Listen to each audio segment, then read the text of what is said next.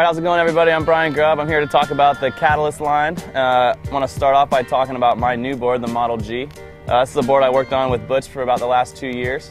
And when we were kind of coming up with ideas for this board, I really wanted to ride, a lot of boards that were out there. So I rode the Vinyl and I rode the Urso a lot, and I really liked, a lot of things about those boards. And one of the things I really liked about the Urso, the wood board that we have, is it sits really low in the water, and it's really dense, so it doesn't float up, a lot like some of my old boards did.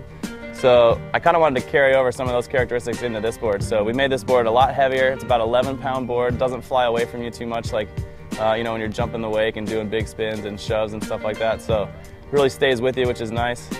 And it's also a lot denser, so it sits a little bit deeper in the water, so we can run a little bit smaller fin, and we have a really just subtle channel in this board. So you can ride it finless or with this fin. I like it with the fin, definitely cutting into the wake. It definitely locks in and holds the line really well.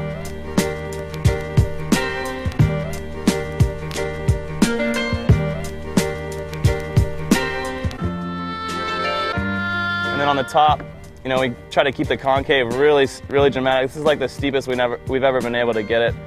So your back foot really locks in, and it's all the way back on the tail, so you get a lot of good leverage and a lot of good pop. And then we kind of thinned it out here.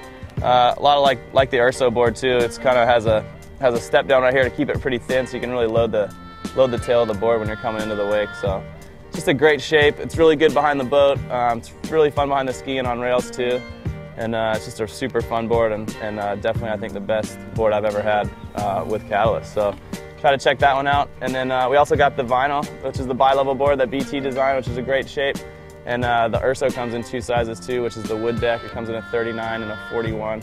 And that's just a great all-around board for pretty much everybody. You can ride it with fins or without, but it's super fun on rails and great for flip tricks and lip tricks and stuff.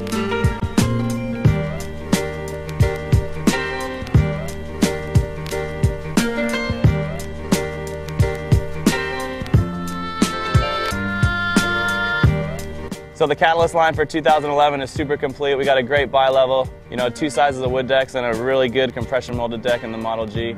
So try to get out there on the water and try some of these boards out, and I think you'll like them as much as we do.